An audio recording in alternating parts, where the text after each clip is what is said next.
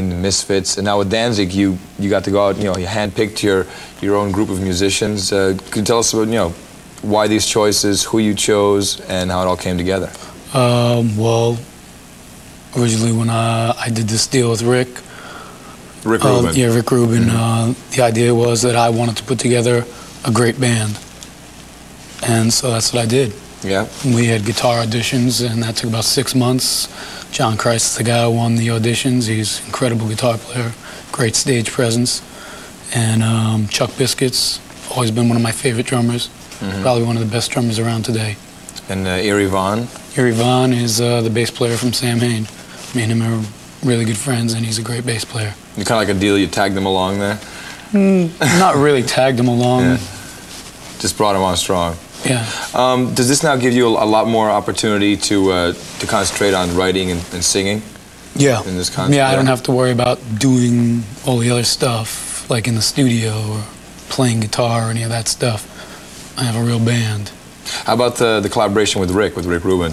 Rick's great. Yeah? Yeah, he's a good producer. And when you get a producer, you want somebody who's going to be like another voice. And he comes up with a lot of good ideas. You know, some are good, some aren't. The ones that are good, you use. The ones you're not, you don't use them. Hang with us for a little bit longer, for at least the next hour if you got the time. Got it. We'll be showing you a brand new video. In the meantime, Kicks, who are back with their brand new one. It's Blow My Fuse. We're talking about Danzig. Now, about the new album, I was listening to the lyrics. A lot of it deals about, or talks about the people dealing with good and evil inside or within themselves. Now, what fascinates you with this particular topic? Just the whole topic.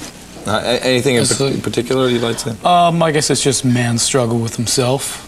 If he would just realize that he's both good and evil, he wouldn't always be down on himself so much.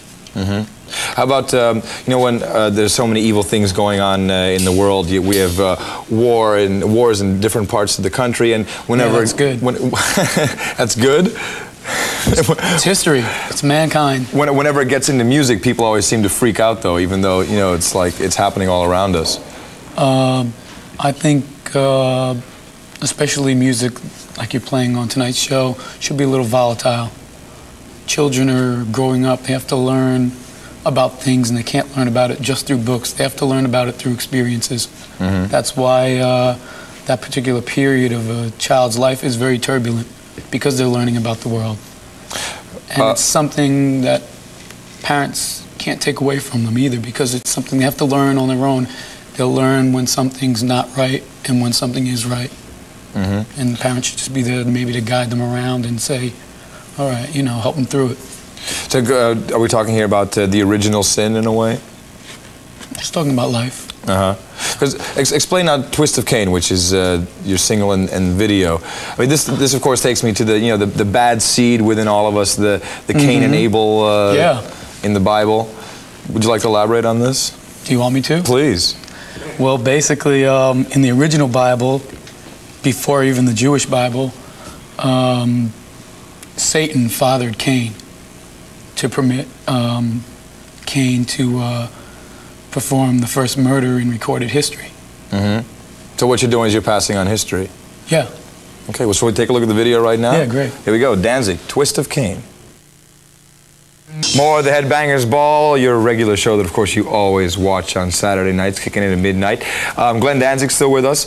I'd like to talk about your influences, because you know, your lyrics, your style reminds me personally of a lot of different people. But who are your main influences? Right now, when I write songs, I really don't have any influences. But when I was growing up, I would say vocally, Elvis, Jim Morrison, Bill Medley, which is a big shock to a lot of people. Of the Righteous Brothers, yeah. Great singer. And Roy Orbison.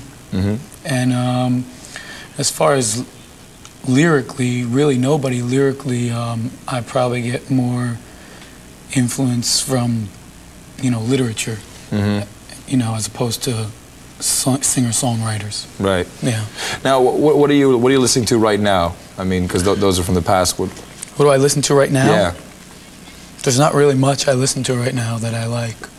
So. Does anything come close? A couple of Metallica songs, maybe Slayer, Mandatory Suicide, the opening riff to that. It's great. Some Motorhead.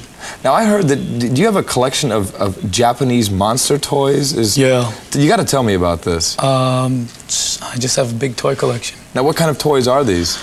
All kinds of toys, but I have a lot of Japanese toys.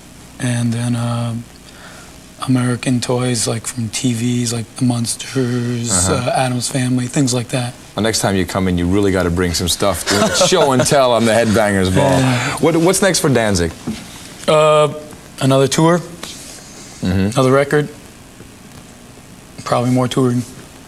Well, next time you're in the neighborhood, please drop by and hang out with us. And once again, you got to bring something from the Addams Family. And hey, man, thanks a lot for hanging with us. Great. And we got more music for you here on the Headbangers Ball. Here's the brand new Brittany Fox. It's Save the Week. Founded by Danzig frontman Glenn Danzig. And we asked Glenn about the Metallica connection. They were always big fans. I met them a long time ago, and they always wanted to do Green Hell.